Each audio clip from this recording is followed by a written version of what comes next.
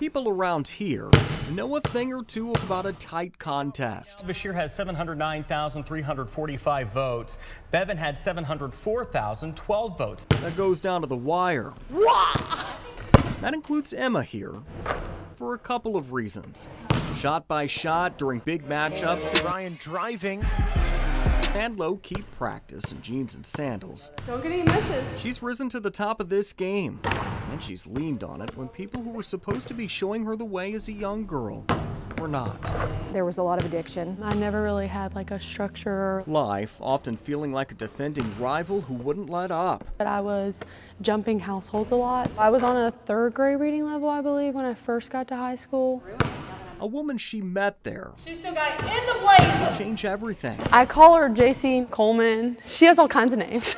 Kentuckians now call her the Lieutenant Governor. It began because I was her coach. In Central Kentucky long before she became the Commonwealth's second in command, Jacqueline Coleman had been working with kids long enough to know someone stepping into Emma's life could make a world of difference. That cycle of addiction and that cycle of poverty so easily repeats itself until you find a way to break it. They did, together.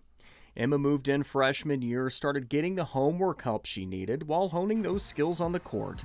Then sophomore year, a turning point. I kind of wanted to do better and understood like, oh, I could go to college and I could do these things and I could do this. She did do it. Texas A&M Corpus Christi wanted her on the team. Success would soon follow. We were really good and we knew we were really good. They were going to go to the NCAA tournament. But that was in the spring of 2020. They just canceled it all. They were like, well, sorry.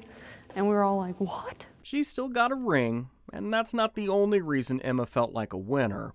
A couple of months before, around Christmas time, the bond Emma formed with Coleman and her husband became official in this Kentucky courtroom. So I'm like, oh wow, yeah, that's my mom. Like, isn't that cool? Like, and everyone's like, yeah.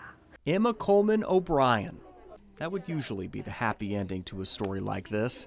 Not hers. I think with every bout of success she experienced, it made her want to work harder. She's going pro. Congratulations. Thank you. Moving to Albania to start playing ball in just weeks. So I'm excited to get over there and kind of just see if I can play with these girls and see like what kind of player I can become after this. And if how far she's come is any indication, I'm proud of the stuff I've done, but I can't wait to see like what's next. it won't be long until the WNBA is calling.